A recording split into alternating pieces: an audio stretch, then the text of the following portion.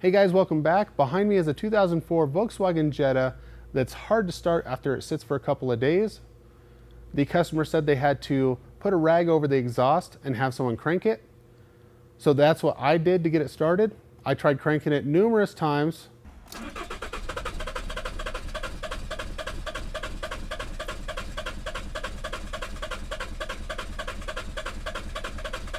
And the only way to get it started was to plug the exhaust up with a rag.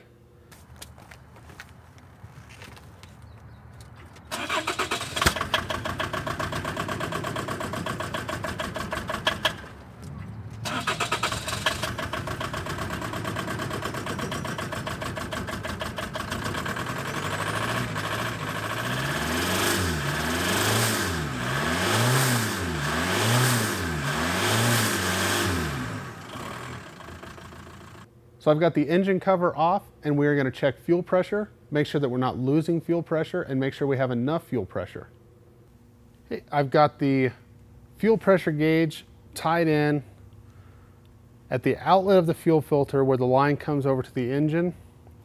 It then goes across the engine into the bottom of the tandem pump.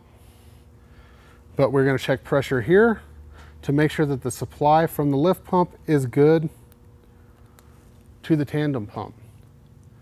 According to the service information, I should have approximately 13 PSI of pressure from the lift pump.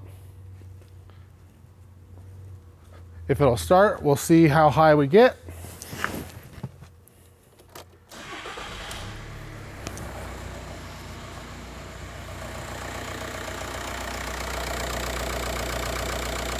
So it looks like we have about 9 pounds of pressure, which is a little low, especially since this vehicle is under no load. We're just sitting at idle. So I have a fuel pump here. I'll show you guys how to replace the fuel pump on this, the lift pump that's in the tank. And then anytime you do that, you're gonna wanna change the fuel filter. So since the pressure is low on the lift pump, I'm going to replace the lift pump. It's in the tank. There should be an access underneath the back seat. I'm also going to change the fuel filter. Anytime you change the pump, you're going to want to change the fuel filter to help remove any contaminants that can get back in the tank, in the injectors. You don't want to damage any of those fuel components. So even if you've done it recently, when you do a new pump, put a new filter in. The back seat's normally pretty easy to remove on these. We should just be able to pop it up, roll it forward. I'm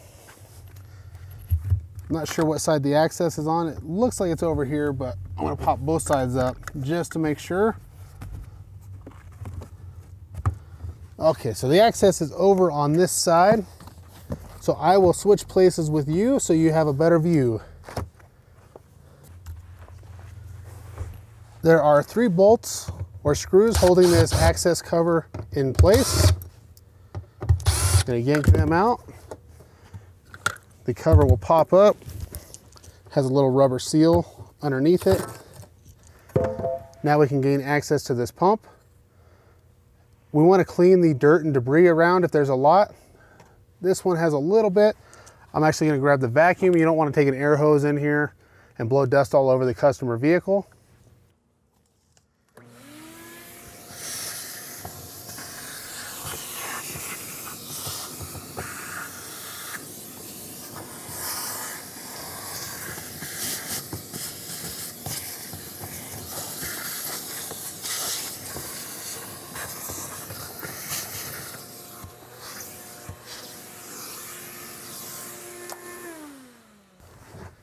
Now we can unhook the electrical connector. Just push down lightly. There's a little tab here. While you're pushing down on the connector, lift up on the tab and then lift up on the whole thing. Comes undone without breaking it. These fuel lines are quick disconnect. They also have a push tab, but it's down here in the bottom. It's kind of hard to get to. Sometimes just grabbing a screwdriver. I'm just pushing with the flat edge of the screwdriver against that tab.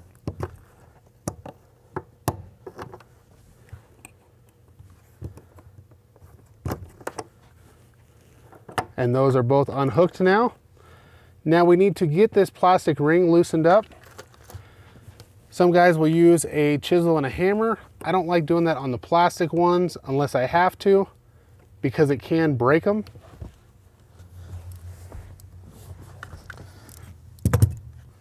So this is an adjustable fuel pump wrench. This one's from Blue Point. I will link a similar one down in the description below. You just adjust these two jaws until they fit snugly on the plastic ring. On these, there's a couple of rings or a couple of lips that are shorter than the other ones. You don't want to put the tool on those because you won't get a good grip. And you can't spin this all the way around because the fuel lines are in the way. So once it's loose, you can reposition it.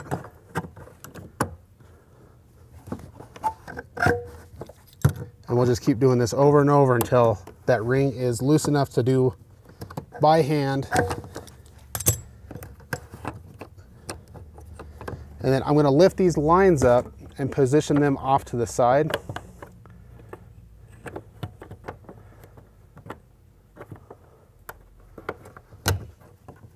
So I can get this ring and then the pump out. Now the pump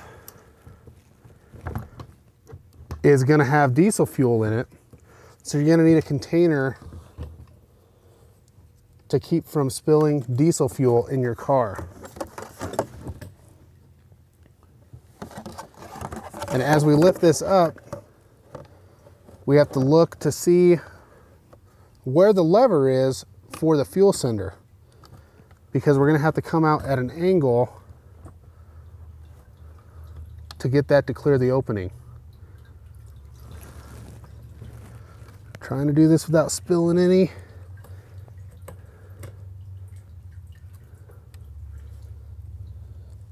So this has a really big lever, hangs off to the side. Let that drain for a second.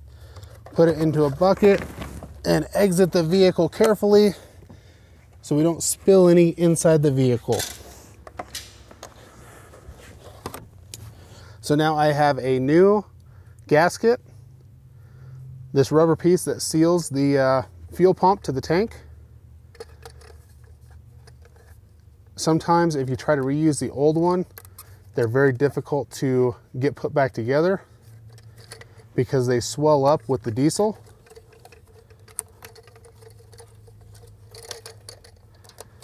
So you have to get this gasket kind of down below this upper lip before you install everything. And then we're gonna have to fish this float valve back in there. Then we can drop the rest of it in. And once you get down to this point, you're gonna get that gasket sealed on top of the tank. You just have to kind of fish it around until it sits flush with the top of the tank.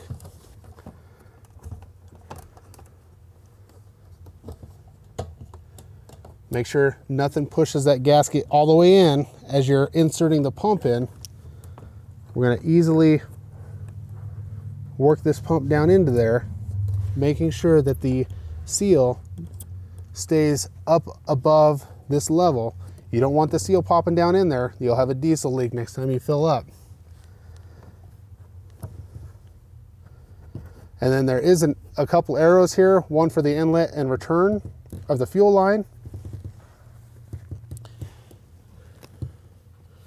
And there's another one at the back of the fuel pump here. It lines up with a little arrow on the top of the tank, which happens to line up right with this bolt hole. So that is good. I can put the lock ring back into place. Make sure, I always spin it backwards a little bit because you don't want to cross thread it. Spin it backwards until it fits nice and flat, and then start spinning it forward.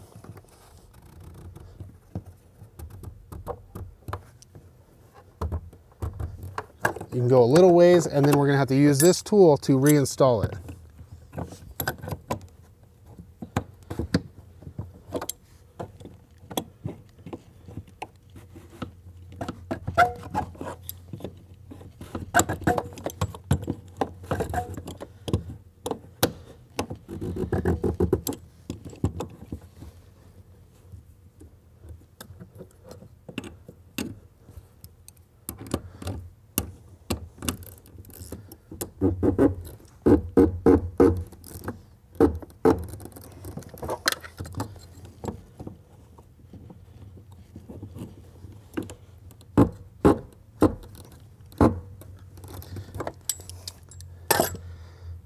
This pump came with two little protective caps on the lines.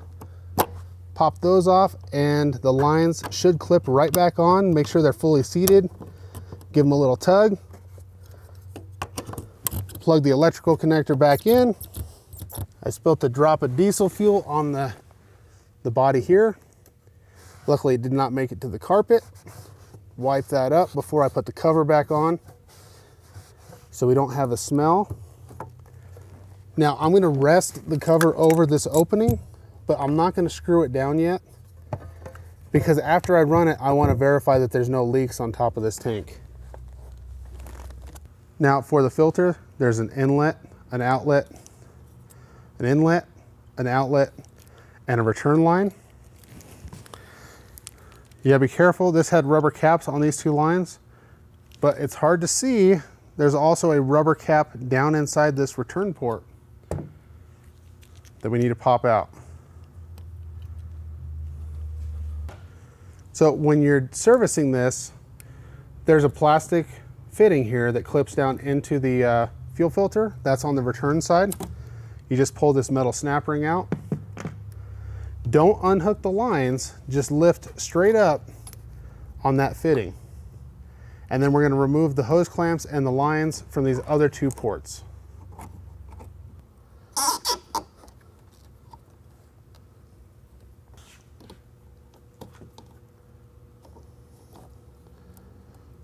Once those are off, there is a single Phillips screw that tightens a clamp that holds that filter in place. We don't have to remove this all the way. We just have to loosen it up, and it'll spread the bracket that holds the filter.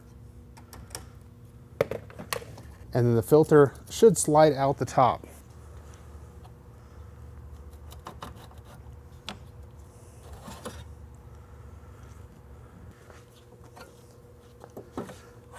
We can then set the new filter in place. I prefer not to tighten it back up until I know I have the lines in the correct orientation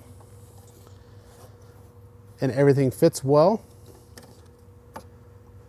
So I'm going to hook all the lines back up, and you can still access the screw to tighten it down.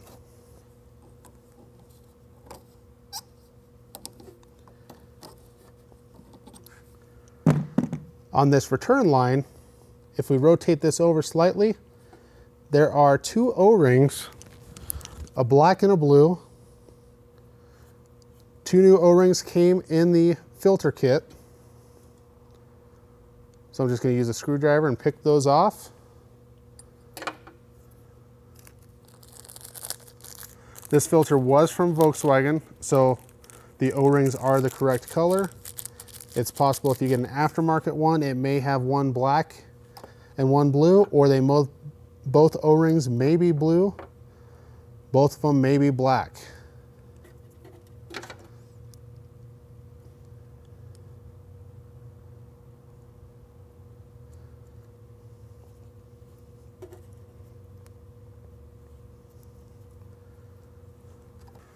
I'm just going to put a little bit of assembly grease on the O-ring so it doesn't get damaged on installation. Make sure it's fully seated, reinstall the clip.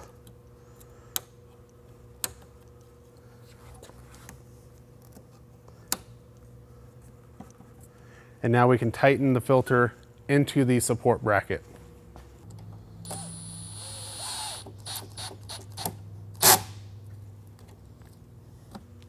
Now we need to prime the system because that filter is full of air.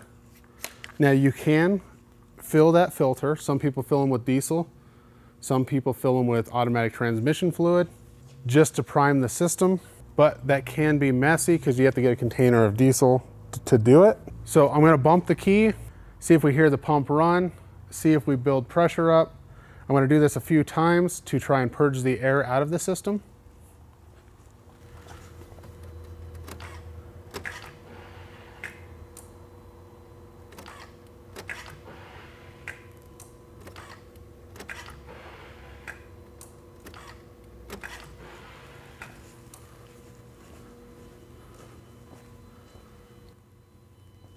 I'm just cycling the key multiple times because the fuel pump will run for a second each time you cycle the key.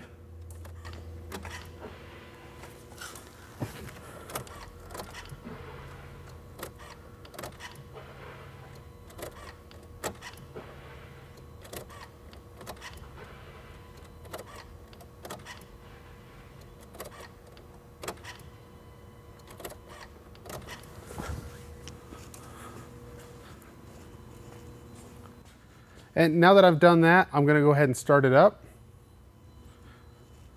It may run rough for a little bit while it purges the rest of the air out of the system, so I don't wanna rev it up.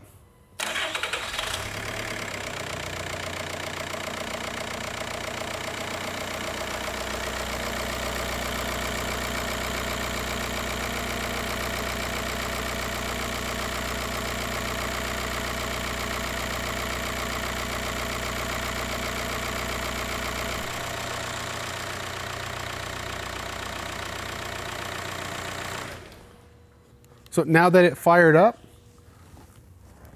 we're gonna crawl back here, lift up the cover, make sure there's only a tiny bit of diesel here, that's just from the lines. Don't see any leaks there. So now we can reinstall this, put the carpet back over, fold the seats down. We also need to check the fuel filter. Make sure there are no leaks up here on the lines. That all looks good.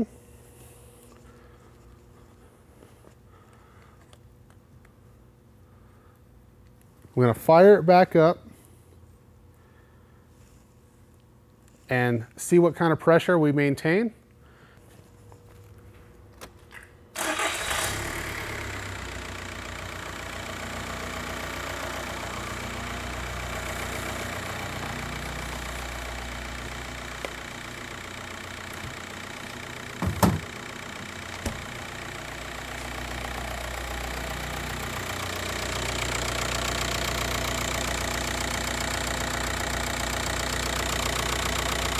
So we're around 12 or 13. It's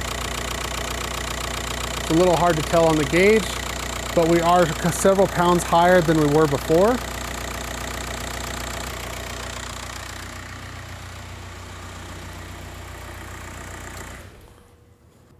I'm gonna go ahead and button this one up, park it outside, let it sit for a couple days, see how it starts. Make sure that it doesn't have a long crank time like before, where we had to cover the exhaust to get it to run. If you found the video helpful, hit the thumbs up button. If you want to see more videos like this, subscribe, hit the bell, and I'll see you guys next time.